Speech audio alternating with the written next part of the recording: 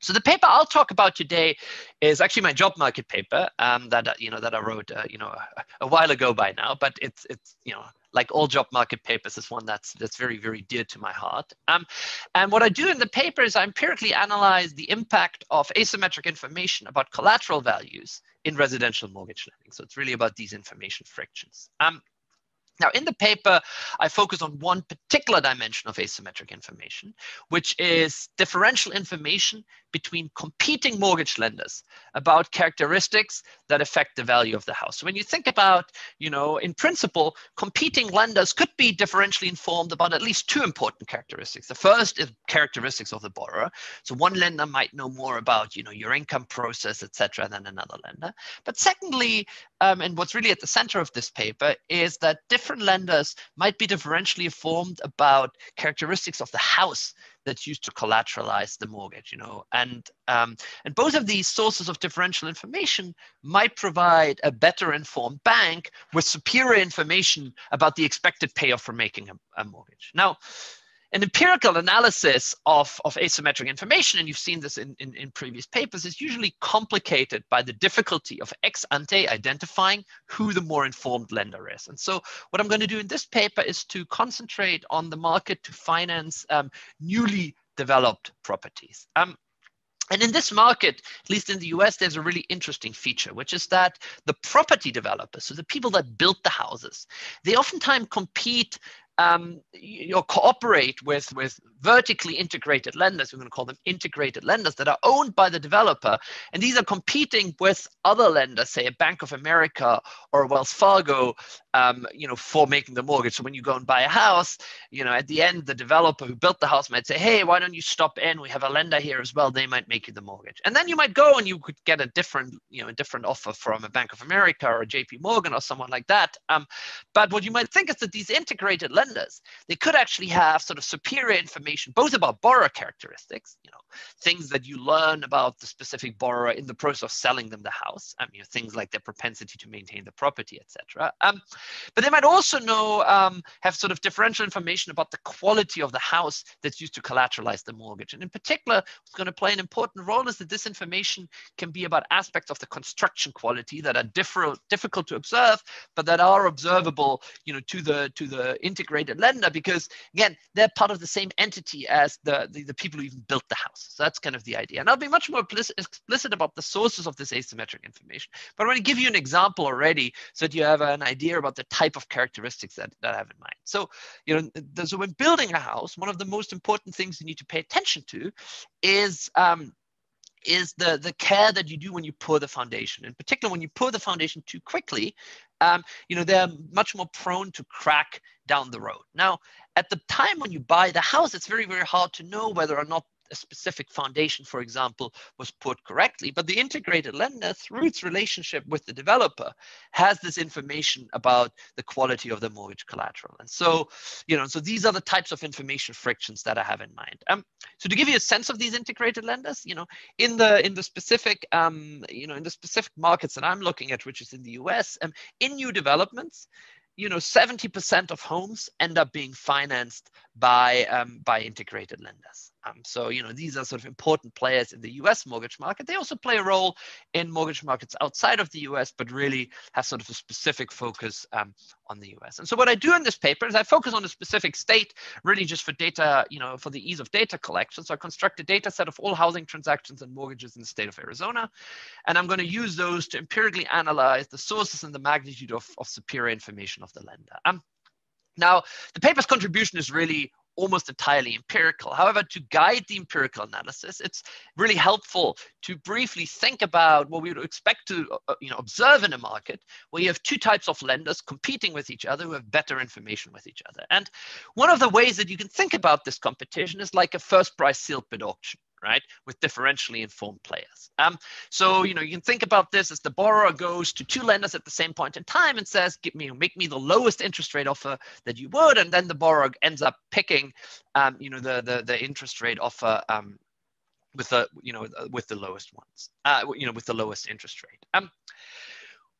And so this is kind of the setup. What's really important is that the different lenders will condition their interest rate offers on their superior information, right? So if you go to the integrated lender will know if this is, say, a high or low quality construction house. And so they'll say, if a borrower comes and they want to buy a high quality house, the lender will say, well, I'm going to offer you a low interest rate because I know the collateral is really, really good. And if you go to if you end up buying a low quality house, the integrated lender might say, hey, I'm going to charge you a much higher interest rate because I know there's a higher default probability because I know, say, the foundation wasn't put all this well. Bank of America can't tell the two apart. And so when Bank of America makes an offer, basically, those two houses look identical to Bank of America, the same way that they look identical to the borrower. And so Bank of America makes the same interest rate offer. And so you can see that what happens then is, in equilibrium, what you would expect is that, the high quality homes are more likely to be financed by the integrated lender, and the low quality homes are more likely to be financed by Bank of America. And as a result, and these are the first empirical predictions that I'm going to be testing in this paper, as a result, when you then compare the price gains down the road of homes that are financed by integrated and non-integrated lenders, you should expect that those that are financed by integrated lenders, the higher quality homes, have higher ex-post capital gains than those homes financed by the non-integrated lenders.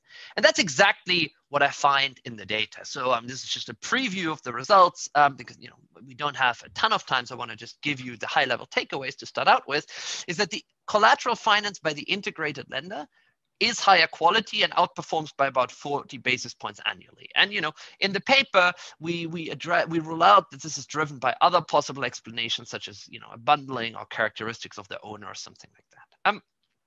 The second prediction that would come out of this model is that the outperformance of the types of homes that are financed by the integrated lender should be larger when the housing return is more sensitive to the construction quality, right? So you might expect some homes where the price appreciation is independent of the construction quality. And you might expect other homes where the subsequent performance depends a lot on the construction quality. And obviously, if the information of the integrated lender is about the construction quality, they should outperform, particular for those sets of homes where construction quality matters. And so in order to show you this, I'm going to exploit a very specific feature of this market that I'm looking at, which is that in Arizona, one of the most difficult things when you think about constructing is when you're building properties on what's called expansive soil. So this is something I had no idea about, but I enjoyed a lot learning about in this process, which is that, Arizona being a desert state, there's this soil which is a high clay content soil. And when it rains, this expansive high clay content soil will soak itself full of water and will expand and will put differential pressure on different parts of the of the foundation. And it really, really matters how well you pour the foundation on properties that are built on expansive soil, and it matters much less for properties built on other type of soil. So I'm going to match each house to the type of soil it is built on, and I'll show you that the differential performance of the integrated lender is much, much larger amongst the expansive soil properties than it is amongst the other properties. And then the last prediction you would get is that Bank of America gets adversely selected in this market. What does that mean? It means that Bank of America knows I'm going to make an interest rate offer. And I know that if I make the most attractive offer, i.e. if I make the lowest interest rate, what does that tell me? Well, that tells me that the other lender, in this case, the integrated lender, the one with the high information, actually made a very unattractive offer, right? I'm only the lowest interest rate when the informed party charges a high interest rate. Well, the informed party only charges a high interest rate when it's a low quality collateral. And so I know that the fact that I'm making the most attractive offer contains information that, that I'm bidding on the low quality soil. And so what it should do is the same way that in auction theory, say they're doing bid shading.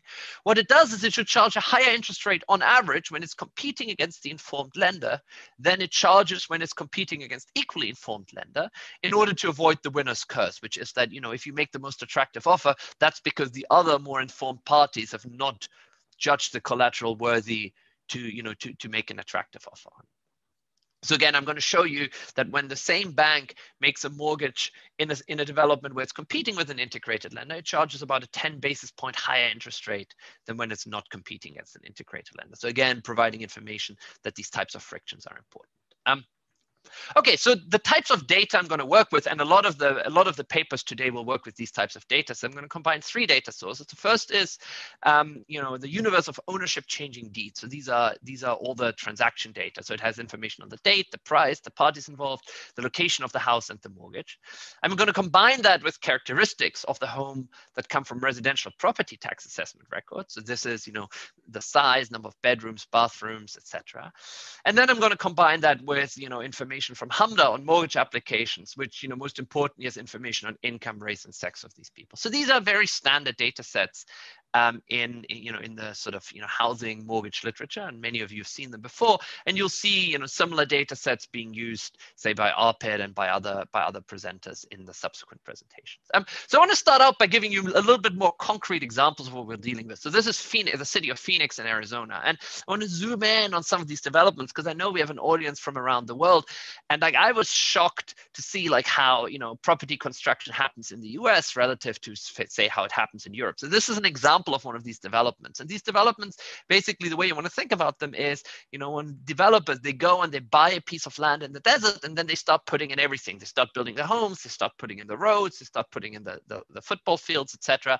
So what you see here is each dot here is a housing transaction in our data set, and the different colors correspond to different initial developers. So you can see that, developers might build 200, 300, 400 homes right next to each other. They put in all the infrastructure, and then they start selling them off.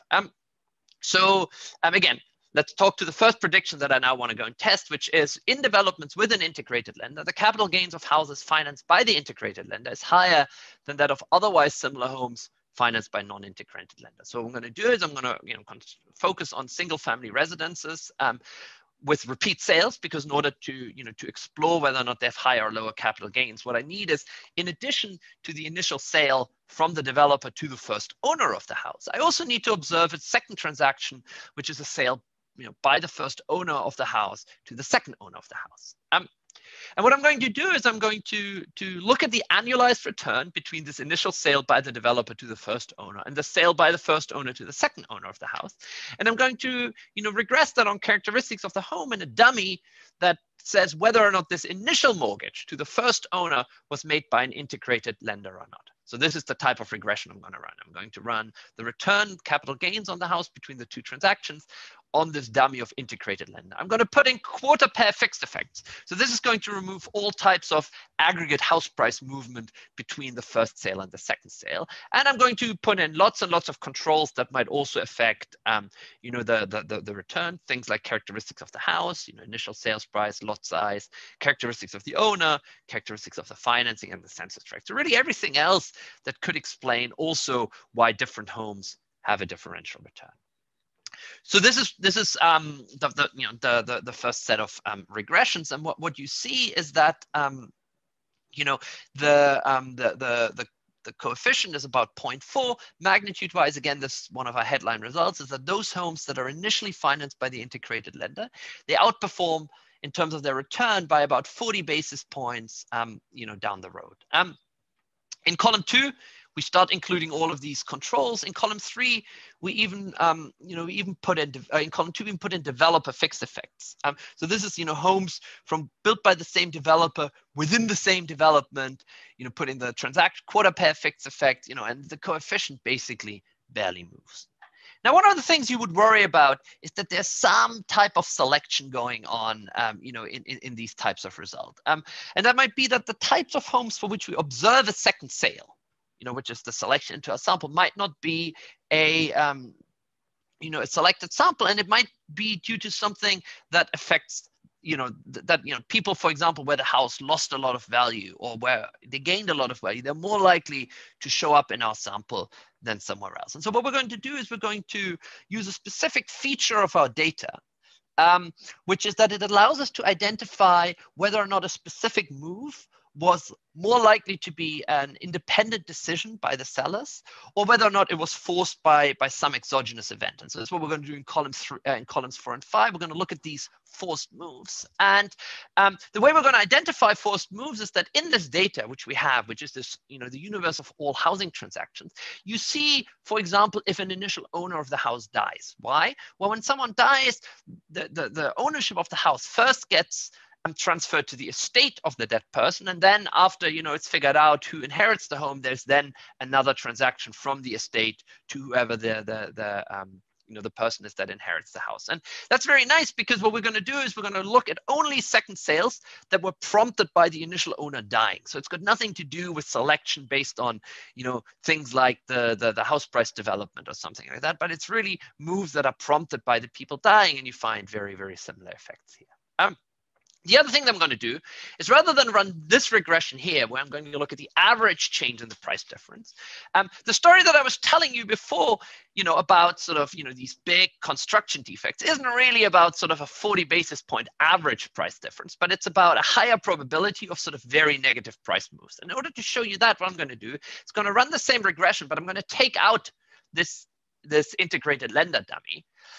I'm going to condition on all the other things, and then I'm going to look at the residuals, and I'm going to plot the distribution of residuals. And what you can see is that, the 40 basis point average return difference between those homes that are initially financed by the integrated lender and those homes financed by another lender doesn't come from a parallel shift in the distribution, but it really comes from the fact that those homes financed by the less informed lenders have a higher probability here at the left part of the return distribution of having very negative outcomes. So it's a higher probability of having, a 10 percentage point negative annualized return. And this is really the types of events that we have in mind, where, the action of, the construction defects really lead to the house losing 30–40% of its value. So it's another piece of evidence, in favor of the story that we want to tell. Okay, the next question is whether or not, the effects we have are driven by information about the borrower or the collateral, right? So I talked about this being a story about the collateral, and that's what I really want you to take away, that in mortgage markets, it's not only about information frictions about the people, but it's also information frictions about the value of the collateral. But one of the things you worry about is that this could still be driven by better information that the integrated lender has about the initial owner of the house. Again, I said, look, you met that initial owner when they looked around and tried to pick which home they wanted to buy, etc. And that could also be the source of some information frictions. And so, in order to rule that out, what we're going to do is we're next going to look at house price changes during the ownership spell of the second owner of the house. So now we're only going to look at the subset of homes for which we see 3 transactions. The first is the initial sale by the developer to the first owner. The second is, the sale by the first owner to the second owner. And then we see a sale by the second owner to the third owner. And what we're going to do is we're going to look at the annualized return between, the last 2 sales here. But we're still going to regress that on whether or not the initial mortgage was made by an integrated mortgage lender. And what's really important is that the only thing this initial lender could have known about the second ownership spell was the collateral, right? That stayed the same. It's still the same house, but nobody knew who the second owner of the house was going to be. And so if the fact that whether or not you got a mortgage by an integrated or non-integrated lender up front still predicts whether or not your return is higher or lower during the ownership period of the second owner of the house, that can really only be due to information about collateral values rather than information about borrower characteristics. And in the data I'm showing you, and I'm not going to walk you through this, is that the outperformance over these other horizons is equally high. So it really looks like what we're dealing with here is information that's not, that really is about characteristics of the collateral in the house, and not characteristics that are specific about the borrower.